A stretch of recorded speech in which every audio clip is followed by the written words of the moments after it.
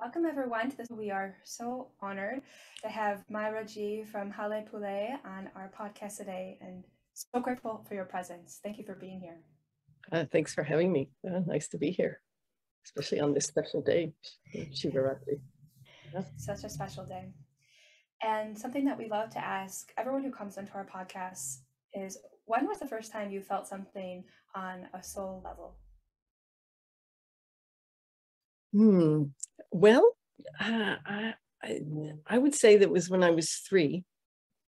And I think it was really the first time I became very aware of the stars. And it was a time where, there'd been some change in my living and my family, and things had gotten better.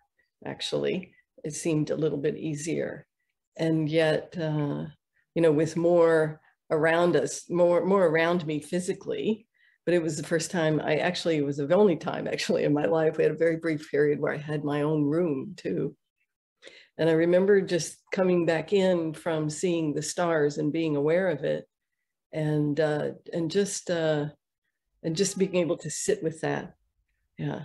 And I have a recollection of it, particularly because as time went on in life, the imagination sort of gets distorted and goes away in many ways. And so it's a nice memory for me, and it really helped me see that there was more to me than what it seemed, and yet it was everything.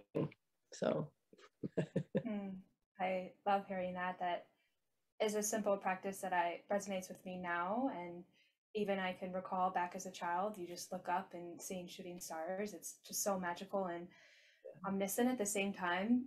I'm curious, did you have more of a recent discovery of being under the stars that led you more into studying maybe Vedic astrology and the science of light because of that? Yes and no, I suppose. There was a point that was a couple of years into my Ayurveda exposure that I was exposed to Vedic astrology and really enjoyed it, and had a moment where I just felt like, this is everything. I need to do this. Yeah. And at that point in my life, I made a choice that it wouldn't become a primary thing for me, but only because of my age already and what Ayurveda and yoga were already giving me. So I felt like I would rely on others for that. But I do, I dabble, and I try to learn something new with it every time I'm with somebody. But just recognizing the importance of it, and I don't know. I think I just learned something else the other day. That in the music, that each of the notes is related to the planets, and that, which was something I didn't. Wow. It makes sense, but I didn't realize it. Yeah. So I let the astrologers share those things with me, and I grab onto the things that are helpful, and also to help me personally, just to have a greater sense of not only our connection, but the holistic nature of life. Yeah.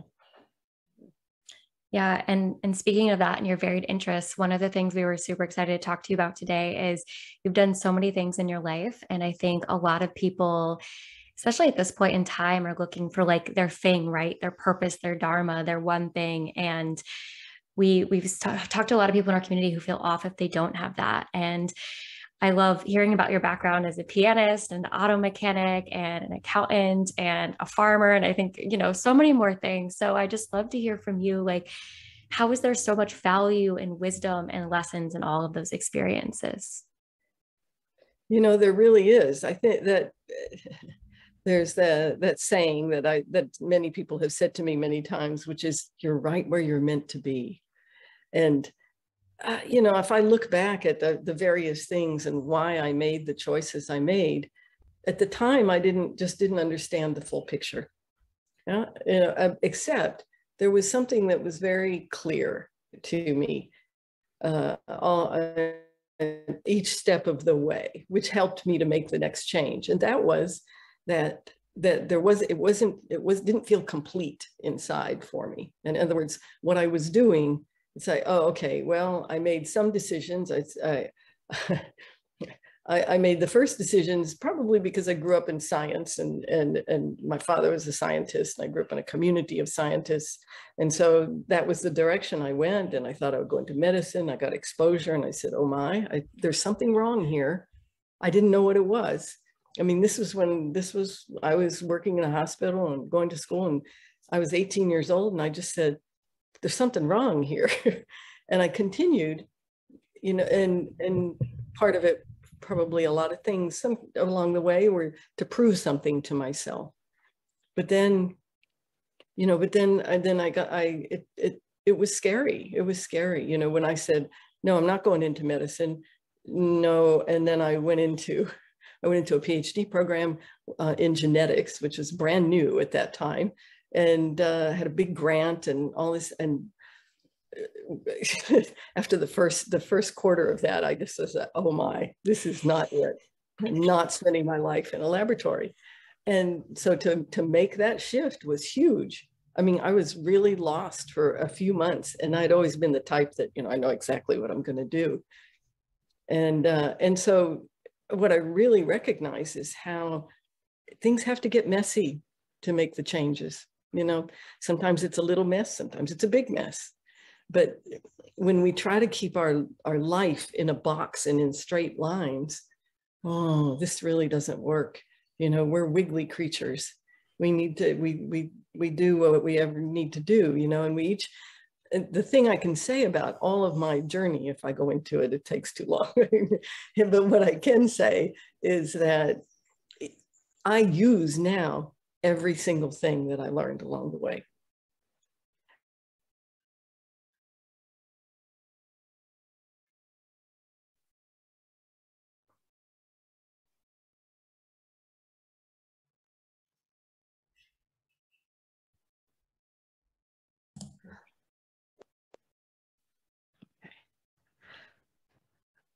Each of the things that I've done along my path are things that I use today. I mean, I learned something, you know, when I became involved with the mechanics of cars, and that it helped me to be able to understand physics and the mechanics of the body as well. And you know, when I was in university, I worked in hospitals, and I became what was called a Diner back then, and I cut surgical specimens. And I did all the heavy work for the autopsies, which was another thing, you know, then as I went on later in my life, it made an incredible difference. So, you know, sometimes we think that we're okay, well, I'm doing what my parents wanted me to do, and then I need to get away from that.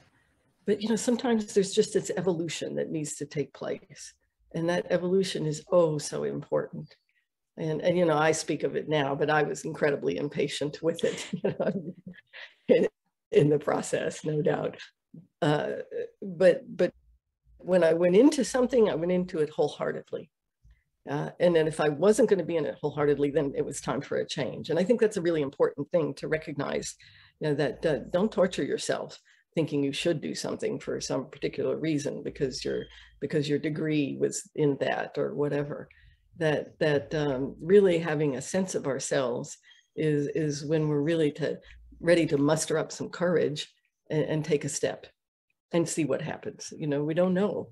And so, you know, these past couple of years have been a great opportunity for all of us to recognize that, you know, that we've been in that avijja, that illusion that, oh yes, it's just going to be like this all the time.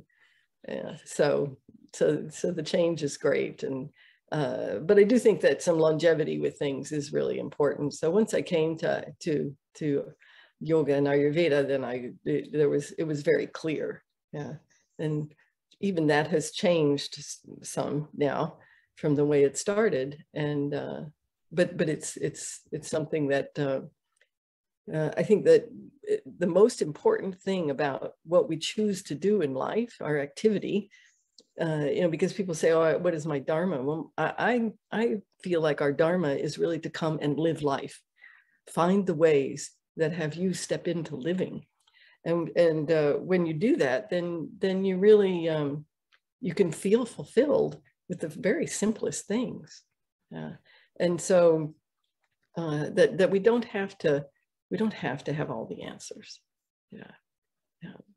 So I love that. And you kind of answered my next question, which was kind of a peek behind what was happening and on your heart during those times. So you mentioned you were impatient, but how did you come to that place? Like, was there that little sense of dissatisfaction that kept you seeking, or were you feeling really grateful and immersed in each experience? And then there was something in you intuitively that you're like, okay, now it's time to move on. Or like, how did you find yourself to a place where you're like, ah, this puzzle piece now fits in my life?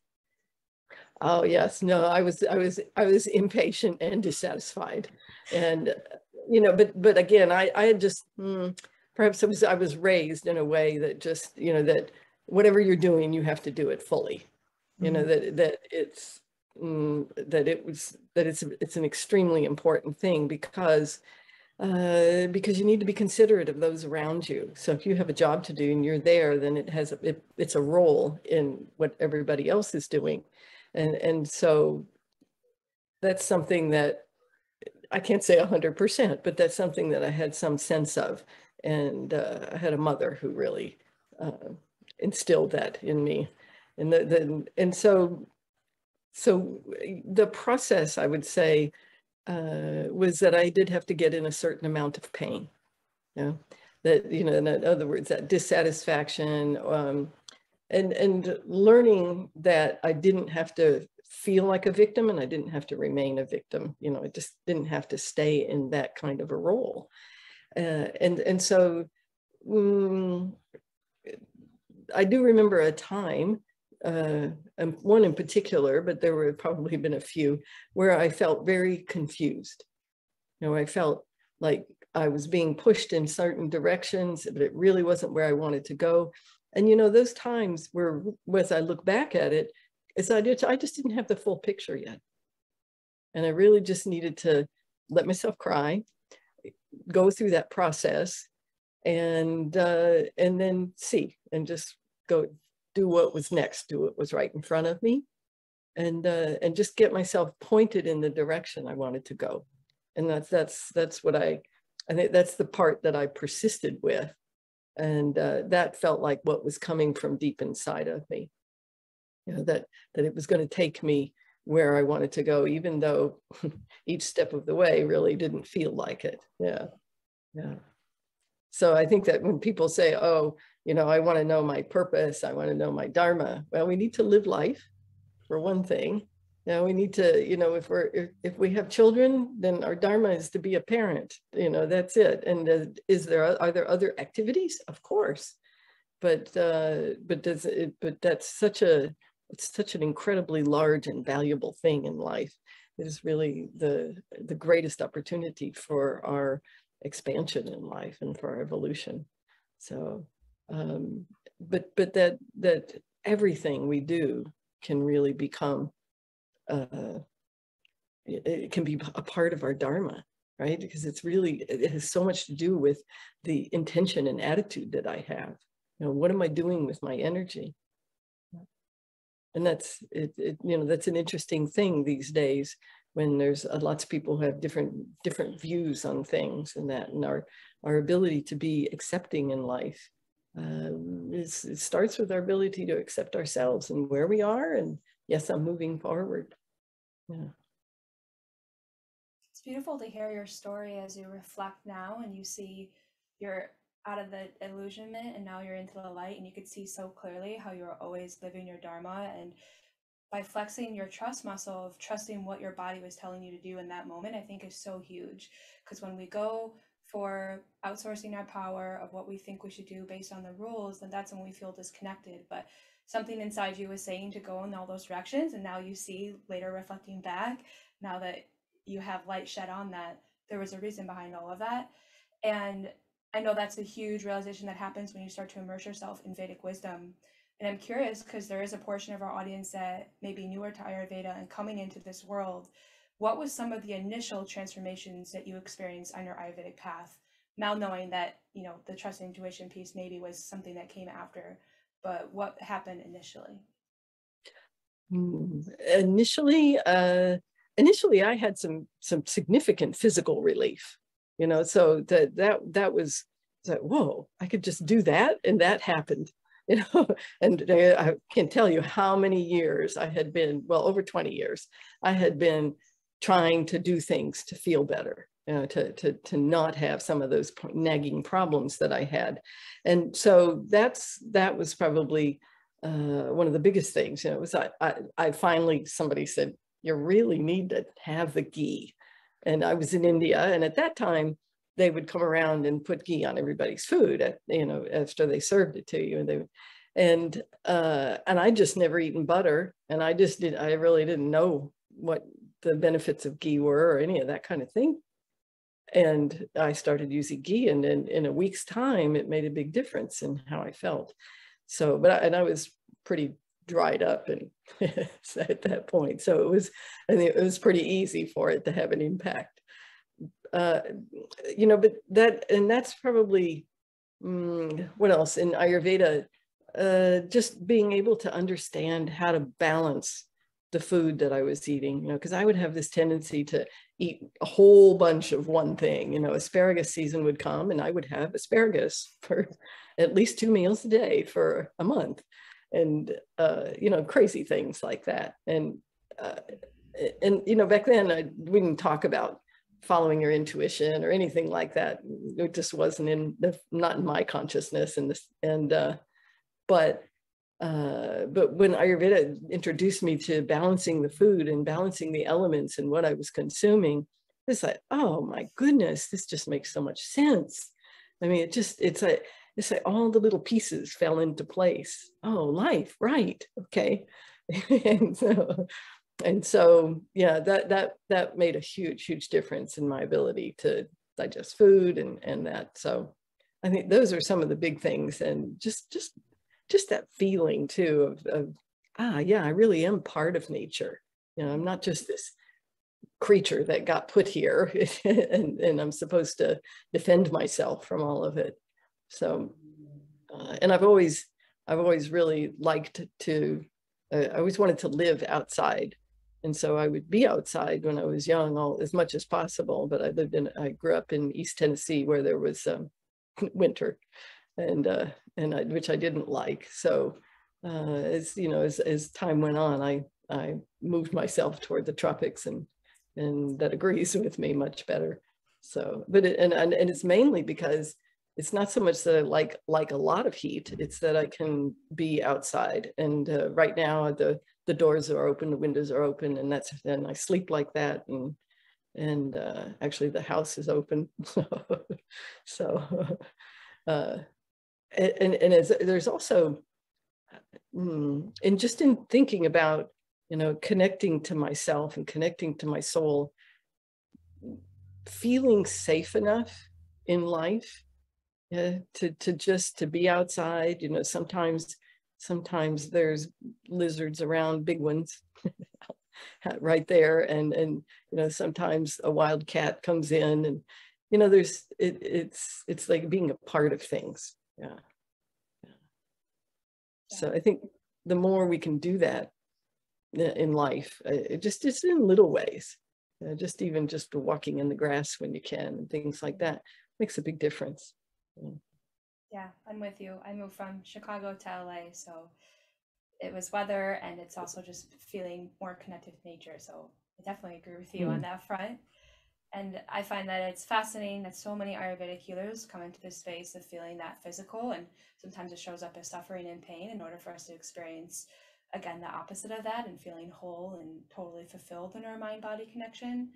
And I'm curious, how did it show up in your body when you started to hear the call to build your own Ayurvedic school? Like, what were those messages? And what was some of that maybe pain or suffering you had to experience in order to experience the fulfillment of your Ayurvedic school? Yeah. I would like to share some big dramatic story, but it really wasn't. You know, honestly, what happened was that I got an email one day I'd been doing consultations and been around some really incredible teachers and that kind of thing. But I got an email one day that I thought was spam, and, but I decided to respond to it. And it was an email from a Japanese company. And so they asked me to, we said, well, we really want you to train yoga teachers for us. And I said, well, okay, here's how I do it. And at that time I was doing it over 3 months. And so they said, they said, no, we want you to do it in a month.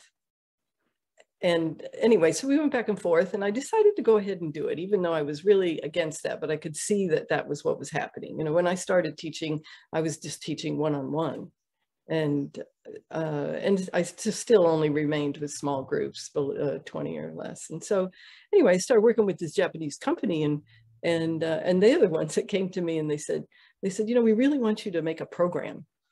And so for Ayurveda, Ayurveda was brand new for them. They had no idea, and I had been introducing it, and people were starting to get interested. And so they actually were the ones who stimulated it in me. And then I started looking around in the United States, and I said, okay, finally people are getting interested, because, you know, it's for years, you know, at least the first 10 years, it was pretty much, you know, what, you know, and people weren't interested. So anyway, yeah, so that's what came about. And then actually it became really clear, because I remembered something from childhood that, oh, you know, that I wanted to be a teacher, and I wanted to share things with people. But at that time, being a teacher was considered a very inferior profession. Yeah. And so I wasn't going to go there initially, even though I started teaching when I was 14. Yeah. But anyway, it just evolved that way then. And from there I said, oh, okay, people are interested, let's do it. And so, you know, I coordinated initially with NAMA, the National Ayurvedic Medical Association, and their standards, and which was a dynamic and changing thing. Yeah. But having a school now makes sense to me, because one of the things that came in my life really early was that people kept telling me that, and astrologers kept telling me, you need to share this in a bigger way. You need to share this in a bigger way. And I did not want to. And so that was me, you know, hanging on to my old ways. And so gradually over time, I've let go of that. And really, I'm enjoying it so much, you know, now. And I prefer to work in person, but you know, having the opportunity to work online is also it's a great privilege, because so many people are being exposed to Ayurveda and in a way that you know would have taken many years otherwise. So yeah, so that's how it came about. And having it now, I can see, you know, the various levels that people can work at in Ayurveda, and the different paths that they can take with it. It's just tremendous to see. Yeah, it's really great. Yeah, that's one of our favorite things too. And we're actually going back to California College of Ayurveda in a few weeks to talk to some of the students, because that's where we went to school, and talking about all the different ways that you can blend Ayurveda with your unique gifts. And it's so fun, especially like you said, with so many people coming online to see what everyone's doing and how they're using their special gifts, which is amazing. And I'm interested, during your journey, if the most challenging part for you was really just trying to talk to people about something that they had no idea even existed, or like what were some of the biggest challenges along your way of starting to spread Ayurveda on a grander scale? Mm-hmm. Actually, this is where it really got fun for me, and that is sorting out different words to use, different ways of saying something so that people could understand it. And so what I did was that I did a lot of workshops early on in environments, and I might say Ayurveda once, and then I didn't use it at all. And, you know, I remember at first I really struggled with it a little bit, because it's like, well, I want to use the Sanskrit and all that. And, you know, I realized that in order to reach a lot of people that we needed to be able to speak it in English. And so I've done a lot of that. And that was very helpful for me. It was actually helpful for me in my learning and understanding more deeply, just to be able to, how can I say this in a way that, for example, a room full of physicians and medical support people, or how can I say this in a Japanese American community in Hawaii, mostly seniors who, and they would tell me the reason they wanted to be there was so that they could teach things to their grandchildren to be healthy. So it's fun to be able to adapt it, because it's life. We can adapt it to anything, any situation, and find it to be helpful for people. Yeah. Wow, that's incredible. So you've talked to so many different groups, and I think that's so fun that you've kind of been able to put it into your own words and connect to people with where they're at. What is one of your favorite experiences of doing that? Was there a group of people or a location or anything like that that sticks out? Yes, actually, there is one. I actually, a woman that I went to grade school and high school with, she contacted me, and I hadn't been in contact with her for many years. And she contacted me. She was ill. She'd heard about Ayurveda. And so, and she invited me then to come back to the town where I grew up. And she said, I'd really like you to come. And it's not a place I've spent any time hardly since I left. And she said, I'd like you to come to my workplace. And I said, okay, all right, let's do it. You know, and then I think this was maybe 2008. Or yeah, 8 or 9. Anyway, and so and so it was all arranged, and so I showed up, and I was staying with her, and then she starts taking me, and I find out where she works. And so she works in a facility in Tennessee, and it is a weapons facility. Actually, it makes my heart beat to talk about this. It is actually the largest weapons facility in the world. And so, and I knew of it, you know, I said, oh, and so I had to go through a fair amount just to actually get into the administrative building outside the place. I really didn't actually go in, but there's 5,000 people working there. And so and it was the very first health-oriented event that they'd had for the employees. And so we had a room, and there was people out the doors. It was more than 50 people came. So there was interest. And this is in East Tennessee, so it's not something that people are, that's something that people are really accustomed to. And so I started out with having everybody close their eyes. Well, we lost it was 3 or 4 people that got up and left right at that point, because some of the religions there, they don't do that. So, you know, any kind of meditation or anything like that. And so then I remember feeling inside, it's like, I really have to make a shift here. But I did, and I briefly mentioned the word Ayurveda. I didn't say it again. And I just talked about, really just talked about cause and effect. I talked about action and result. And just attempting to get people to connect what they were doing in their lives and how that was affecting them. And there was a really funny thing that happened. There was a fellow there who had a very Southern accent, and he raised his hand and he said, so I can do it. He says, you mean if my wife is angry at me that food's not going to be very good for me? I love that. That was a great accent too. That's what that means. And he came up afterwards and told me, he says, I get indigestion all the time from her cooking. So, you know, just making those kinds of points with people, it's that to me is one of the most fulfilling things, you know, because they can discover something about themselves that, oh, that it does make a difference in my attitude and that. So Yeah, that's one of my favorites, actually.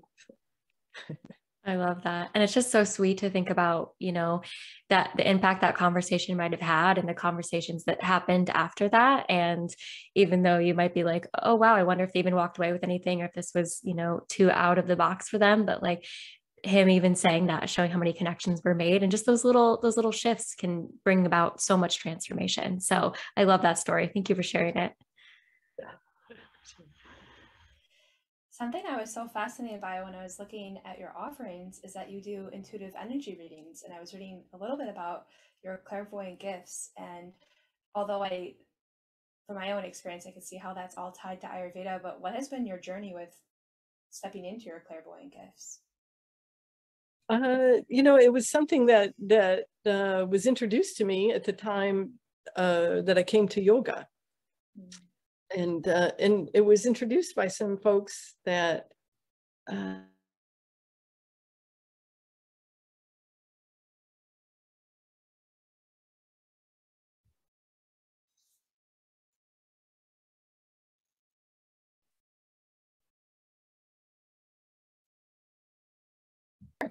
Yeah. I was introduced to this to learn about myself as an energetic being, and to understand that's what spirituality meant, was that I wasn't something separate from my life, but that it was something that was part of life. And so I learned how to do readings, and I learned how to do healings. And then I could see in my life, you know, where I had done those kinds of things. But the way that we approach it is really, it's just a matter of showing people things where there's blockage of energy, or where there's they've taken on some foreign energy, something that's not theirs. And that when that happens, that we have an opportunity to clear some samskara with that kind of a thing. So and so when I teach people to do this, it's more about how can I use tools to understand myself energetically. Yeah, and then how can I use those tools to help remove samskara, or to heal the samskara, I think is a better way to say that. To be able to take the charge off of things from the past, so that rather than staying in a victim role with the past, that I can really step into, you know, how is this going to teach me what I need to go forward? How am I going to learn something about myself in this process? And that's, you know, that comes in lots of shades and that over time, but it's you know, what we find is that it's really just about letting go. It's about letting go of who we think we are, to become what we're meant to be. And that's and so we use the intuitive the intuitive energy practice, and the healings are really just for that purpose, so that we can so that people can see themselves in new ways along their path. Yeah, I find that so important, that letting go piece, because that's how we are able to evolve, and that's what causes the suffering, is when we hold on to the resistance. So such a profound offering. And because I love talking about energetic practices, I'm so curious how your clairvoyant gifts show up for you. Do you see that blockage of an energy? Is it more of a feeling that comes through you? No, both. Yeah, sometimes it's a feeling, but most of the time I see it now. But that's, you know, after many years of practice. And some people that comes a little easier than others, but anybody can do it. But the seeing, I think that the seeing is really just to convince us that, oh yes, it's there, right? Because we're so tuned to the physical, and that it's really what I'm doing with my energy that makes all the difference in what happens to my body, and what happens to my experience in life. And you know, it's very popular to say today, you know, that we create our reality, but this is it. You know, we whatever I'm doing with my energy, whether I call it intention or or my attitude. All of these things are what make the difference in how I experience life. So, and that's the thing that really I really like to a point I really like to make with people, which is, hey, this is the part that we do have control over. It's all that other stuff out there that we keep trying to control that we don't have control over. And so that's what it makes life get a whole lot easier. Yeah. Yeah. And you have so much experience and wisdom with Ayurveda. We'd love to hear about kind of where your relationship is with Ayurveda today, or maybe anything even specific within the science that you've recently felt really drawn to or connected to. Well, one of the things that occurs these days, you know, sometimes there's things that I've learned about it, but I'm not using them that much. And so they drift into the background, and then I hear somebody talking about it, and that's kind of fun. These days, there's a lot of people getting maybe a little bit too caught up in the nitty gritty and the right and wrong of things. And so for me, what that does is it pushes me even more into seeing many sides of things, you know, talking about, you know, how somebody was asking about rasa, virya, and vipak, or are the taste and the heating and cooling of something, and how our body processes it in the later stages of digestion and elimination. You know, there's a certain amount of that that's subjective, you know, that nature has subjectivity in it. It's how we experience it. It's whatever that context is. And I think that just recognizing that and always kind of coming back to that allows us to be more accepting, and also to see the solutions to things more easily. The more I can be recognizing, you know, that, okay, yeah, all right, well, there is that other point of view. There's this point of view and there's that one. And then what do I need to find for this person in this moment, in the middle, wherever it is. Yeah. Yeah. Oh, go ahead, Rich. No, you can go ahead. I was just going to say that's something that we find so profound when we're working with clients, because, you know, I say this probably every podcast now because it comes up, but this knowledge is meant to be dynamic by nature. So truly understanding just the fundamentals of it and realizing how we can dance with it, and especially make it unique and personalized for each person, is what we're so passionate about. And seeing how can we have that client trust their body in the way that their body is speaking to them, and validating that through the science of Ayurveda is truly how we connect with it. Mm-hmm. Mm-hmm. Yeah. Yeah. Yeah. And these days, really understanding, you know, that you know, that the mind is so much, it's so much a part of it, and yet it's not at the same time.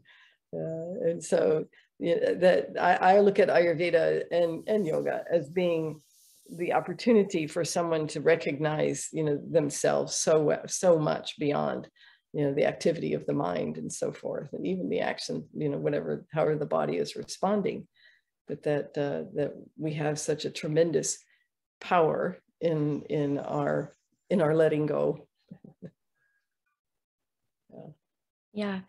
And speaking of letting go, I think one thing that's interesting is, I think there's lots of energy in the world, a lot of, you know, especially with things that are going on right now, a lot of thoughts, a lot of worrying, a lot of thinking. And I'm curious from your perspective also, although you look like you're in the pitta stage of life, you know, now being in more of that vata stage of life, like what things you can offer for just really seeing from the bigger perspective, and, you know, finding that sense of calm and peace and surety within yourself. How have you been able to do that, especially in, you know, the last few years, using all of your life wisdom? Yeah. Yeah, the last couple of years have definitely given me some great opportunities to let go. You know, a lot of the things that were so important to me, you know, on the one hand, I could say, oh, you know, it's the stuff, you know, it's okay.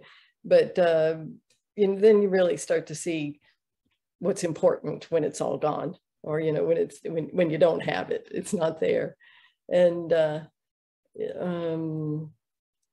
but the first part of your question, I'm sorry, I blanked it there for a moment. It was more just, you know, how to nourish yourself when you're in more of that like vata stage of life. And I think, yeah, people experiencing some of those earlier now. Yeah. Yeah. Oh, yes. I mean, what I've seen in my practice is huge in terms of what's happening to people. People are aging very, very quickly. And it really is just because of the excess vata. So, you know, I see that helping people understand that what they're doing is causing this is really it. And I find myself talking a lot more now about, you know, to 30 to 45-year-olds saying, hey, you know, what you're doing right now is what's going to take a look at your parents. And if you like what they're doing, you know, then what they've got now, then keep doing it. But otherwise you need to change. And I think that change is something that we really need to get comfortable with. You know, that I was looking at something the other day, I was reminded that, you know, the body, the word Sanskrit is sharira, yeah? And that when you translate it, it means something that's in a continuous state of change. And we don't think about it that way. Yeah? We want in our little narrow view of life to keep it the same.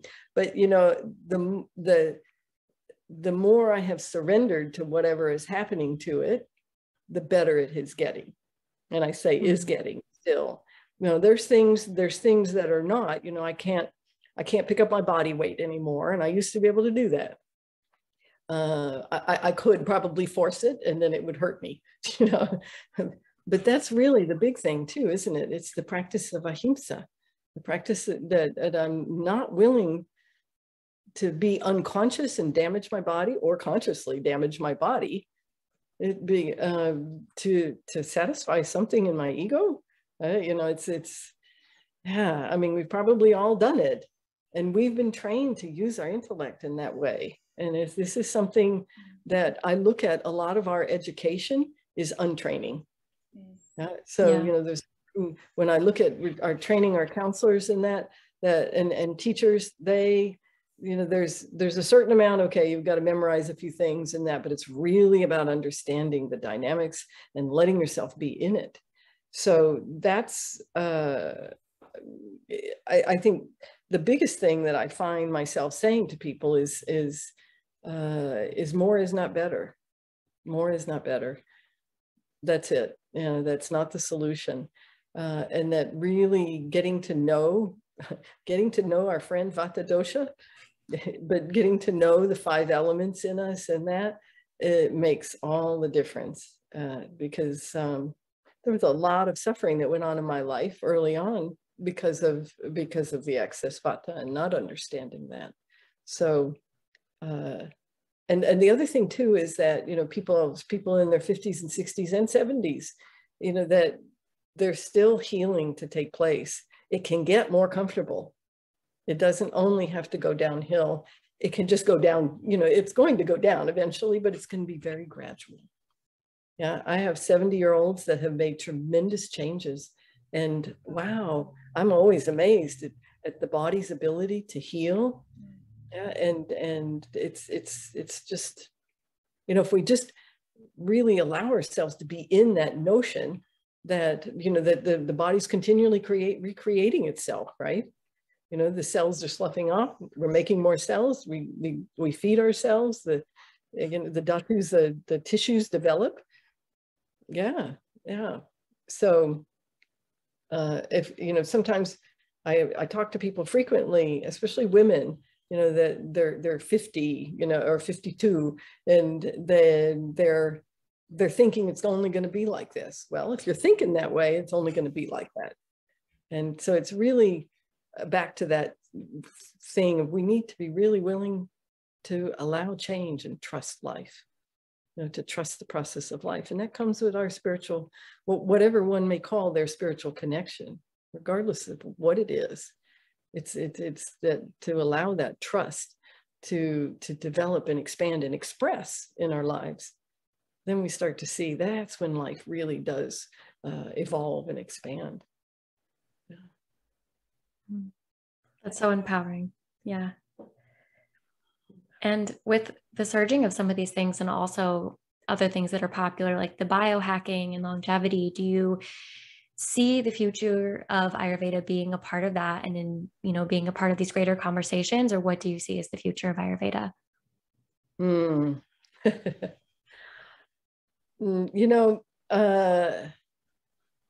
I think that I guess I just see it as an evolution.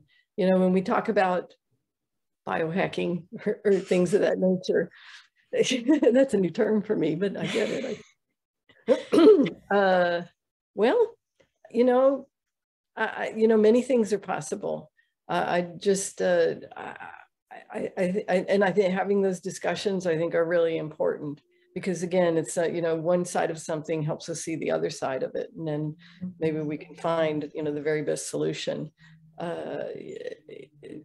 But the more we have a sense of ourselves as the 5 elements, in whatever way is possible, I think then that's going to lead us to where we need to be. Because if you think about all that, that's just like, oh, okay, so I can conduct my life, but what's it really about? Well, it's really just about love, right? It's about how, I can experience that sense of satisfaction or that sense of love when a client, has an aha moment, it's like, yeah, okay, yeah. And so that's really what it's about, right? It's about, birthing a baby, an incredibly difficult thing in many ways, and then having this incredible experience of sattva, of that sense of balance and sweetness and love that we are.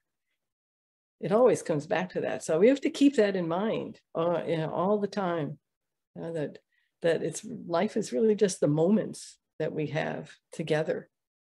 Yeah. And we have those moments alone too, but definitely, but it takes both. Yeah. Yeah, I find that there's so much richness in the elements. It's the simplest concept, and still there's so much depth and dimensionality to them that is, yeah, it's just always the fulcrum of the work that we do as Ayurveda lovers. Yeah, that, and I just have to say, an Agni. Yes, you mustn't forget Agni. Yeah. Definitely.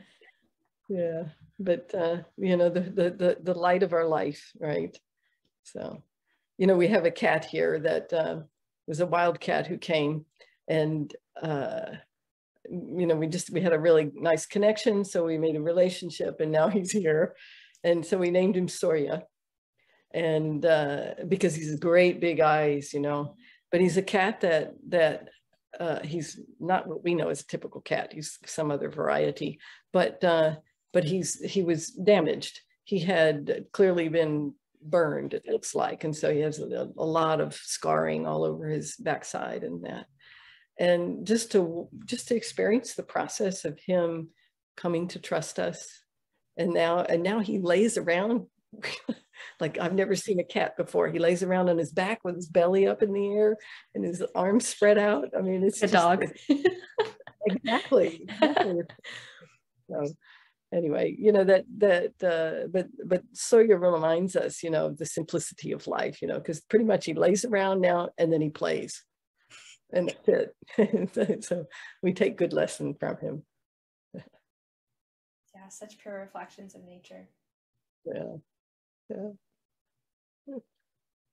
And then I have a wasp coming in to visit me right there. Well, thank you so much for this incredible conversation. It was such an honor to have you on and to hear your story. And just, I think it's so empowering for people to, recognize that their purpose isn't everything and just who they're being. And you're such an embodiment of that. So we thank you so much. And we'd love whatever you're working on or whatever you're creating, because I know you've written several books, you have 2 podcasts of your own, you're always up to so many things. So if there's anything coming up that you're super excited about, we'd love for you to share that with our audience. Oh, we just opened up our everyday sadhana, which is where we're bringing Ayurveda and yoga together, and it's just it's a kind of a membership type thing where we're really guiding people to have home practice, to expand their dinacharya and that, and so that's what's been going on most recently, and we're always talking about Agni. So Yeah, those are our those are our big things these days. And also there's another recipe book coming also. Yeah. Ooh, that's exciting. Beautiful. We love it. Well, thank you again so much for coming on, and everyone listening, we will see you next week.